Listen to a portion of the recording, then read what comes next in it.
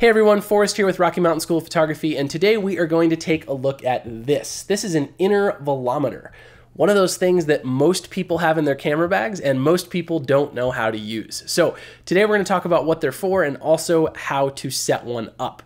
First of all, what they're for. Intervalometers allow you to tell your camera to take a series of images with a certain duration of exposure time with a certain interval between each exposure. They're very useful for time-lapse photographers as well as astrophotographers. That's why I use one. Secondly, they also have a simple function of a cable release. A cable release allows you to take an image on your camera without pushing the shutter button.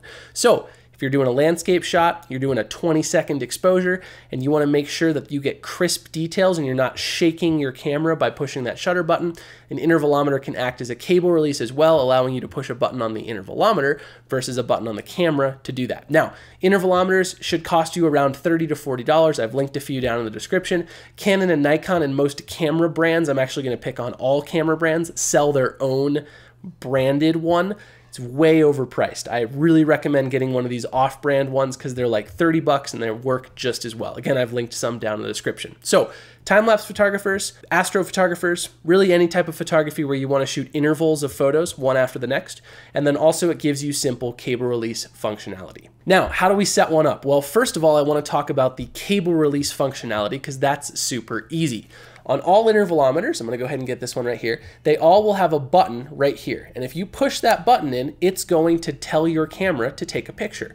Very, very simple. Now, all intervalometers have a certain connector type on them. You want to make sure that you get the right connector type for your camera. But if you have that plugged into your camera and you push that button, it'll take a picture. It's that simple. That's the simplest function of an intervalometer. Works just like a cable release. If you put your camera on bulb, B for bulb, bulb means that as long as the shutter is held down, the camera will keep as long as the shutter button is held down, the camera will keep the shutter open. Well, guess what? You can hold this button down for as long as you want, or you can push it in and slide it up, in which case it will lock down and then you can unlock it when you're ready. So you could leave that button locked in for 4 hours if you wanted to do a 4-hour shutter speed. That is the simplest form of an intervalometer. You can push it once to take a picture, or you can lock it down on bulb and shoot an indefinite exposure time until you unlock it. Now let's get into the intervalometer settings. Now this is the thing, all intervalometers work the exact same way, and the thing that people get confused with is they all have these screens on them, and these screens are pretty cryptic and people don't often understand what they mean, but it's actually very, very straightforward. Now, I'm going to go ahead and put some B-roll up on the screen of me operating this, but basically all intervalometers have 5 settings that you need to set. And the label for each setting is going to be slightly different brand to brand, but they all will do the exact same thing. Now, very important, these 5 settings are not 5 different modes of operation. Intervalometers only have one mode of operation. All 5 settings determine how that mode of operation functions. Let me give you an example. On most every intervalometer, the first setting on the top, and the way that you can tell is on the top, if you push the left and right arrows, you can cycle through the different modes. The far left mode usually says self or delay, something like that. And that far left mode is when you hit the start button on the intervalometer, when you start the sequence, how long do you want it to wait between you pushing the button and the sequence starting? To adjust this, you can simply push the center button in and go left or right and adjust it. And the way that the intervalometer works is it's in hours and minutes and seconds. So you can set how many hours, minutes, and seconds between when you push that button and when your sequence starts. My recommendation is to leave it on 5 or 10 seconds. Why? Well, if I'm going to set up a big sequence and a big long sequence of images, I'm going to want to have time to push the start button to start the sequence and then nicely put my intervalometer down on the ground or tuck it into a little pouch on the tripod. And when I do that, I don't want the sequence to be running because that will introduce shake into my whole system. So I like to have a 10-second delay. So I push the start button, 10 seconds later, it starts my sequence. So that's what that DLY or delay or self or whatever your timer says, that's what that far left setting does. All right, the next setting is on my intervalometer says long. Some intervalometers will say exposure or say different things, but it's the second setting.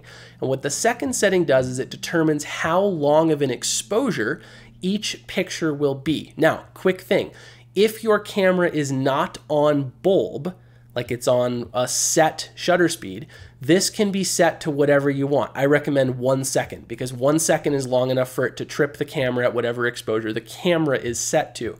But if your camera's on bulb, like it often is for me with astrophotography, this is where you tell it how long of a shutter speed you want to use. As an example, tonight I'm going to be doing some astro.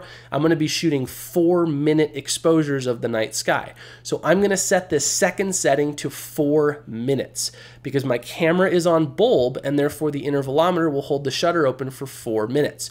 Very important, if you set it to 4 minutes and you don't put your camera on bulb, you're not going to get a 4-minute exposure. You're going to get however long of an exposure your camera is set to. So you got to set it on bulb if you want this setting to do anything. If your camera's not on bulb, just set it to 1 second or 0 seconds, call it a day. All right, that brings me to setting number 3, which is the interval. This is simply how long do you want the camera to wait between pictures. Very, very simple here. If you're shooting a time lapse and you want a picture every hour, set this to an hour. If you're doing astrophotography and you want a picture as often as possible, set it to 1 second or 0 seconds. So as soon as one exposure finishes, the next exposure starts.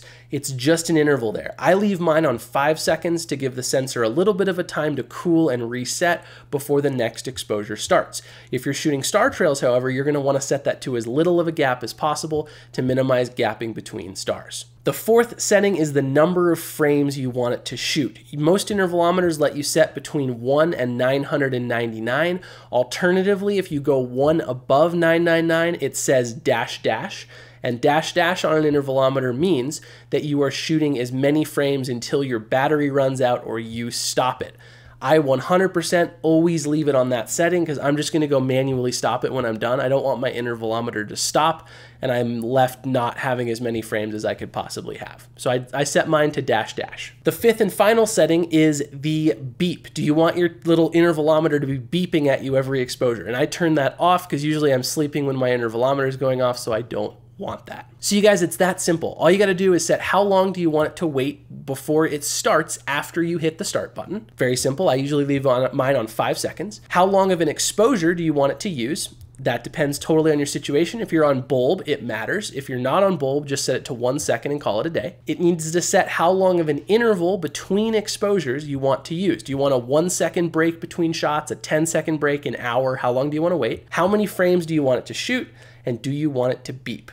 Once all that's set, very easy, and each one is set by just hitting that center button, arrowing up and down over to get each number set, hours, minutes, seconds. Once that's all done, you got your intervalometer plugged into your camera. All you'll have to do, let me get it to focus, is hit that timer start stop button, and that's going to start that sequence and run everything that you just configured. So there's no multiple operating modes with an intervalometer. There's no like you got to put it in mode 1 for this or mode 2 for this. All of those settings play in when you hit the start stop button. It starts running whatever you have set previously.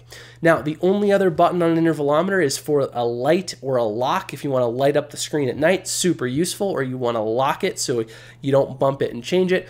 That's pretty self-explanatory, but that's how you set up an intervalometer. So hopefully that makes some sense. I highly recommend practicing this in the daytime, not when you're outside, like worrying about astrophotography. Literally just set your camera up on your desk and start playing with these. Make sure you familiarize yourself with them. If you guys like this video, hit that like button. If you didn't, you know what to do.